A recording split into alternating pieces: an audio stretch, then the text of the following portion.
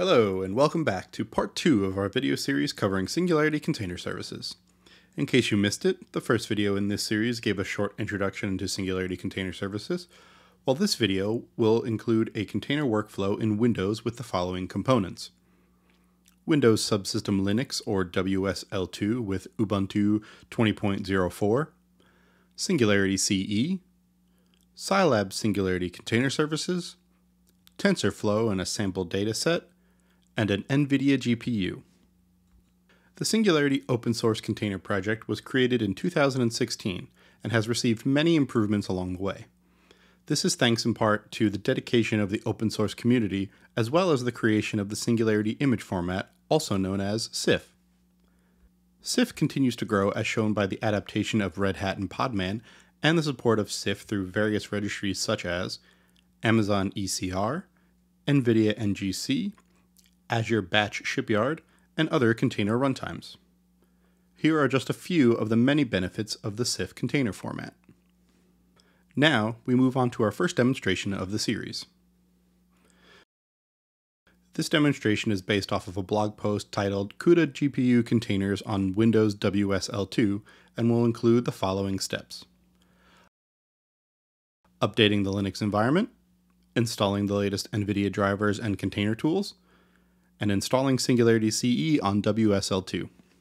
If you do not yet have WSL2 or a distribution installed, please pause here and go to the description where you will find a link to the blog I referenced earlier alongside all of the code we used and various other relevant links. We are starting with WSL2 installed already and are using Ubuntu 20.04 for our distribution, so step 1 in our demonstration is getting the WSL2 environment ready. Open up your Ubuntu app and drop into a WSL2 session. First, we'll update the installation of Ubuntu in WSL2 using the noted command. The installation may take some time, so be patient while it does the installation. Singularity natively supports running application containers that use NVIDIA's CUDA GPU compute framework. So next, we'll install the NVIDIA utilities. First, fetch and add the signing key and repository file. Then, get the NVIDIA metadata from the new repositories. After that, you can install the needed packages. Next, we move on to installing Singularity. In this demonstration, we will be using Singularity CE.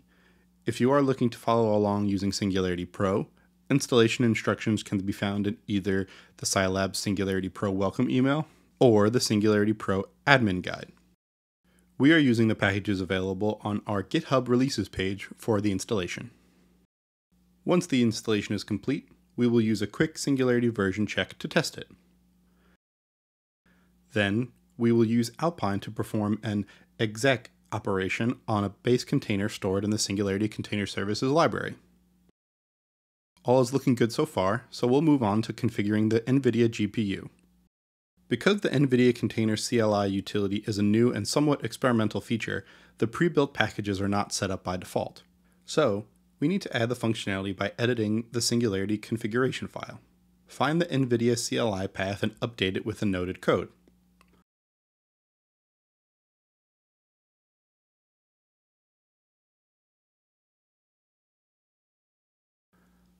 And finally, we will run an NVIDIA command to detect GPU availability.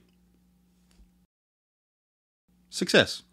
Windows now has the NVIDIA drivers installed, Ubuntu distribution of 20.04 is running inside WSL2, and Singularity CE is installed with the NVIDIA libraries packages. With that, we have come to the end of this video. Be sure to watch part 3 where we will continue to add on to what we have done so far by configuring Singularity CE to use Singularity Container Services and get to play with some containers. Don't forget to like this video and subscribe to our channel for more content like this, and feel free to leave us a comment if you have any questions or comments about what you'd like to see from us in the future. Thanks and have a great day!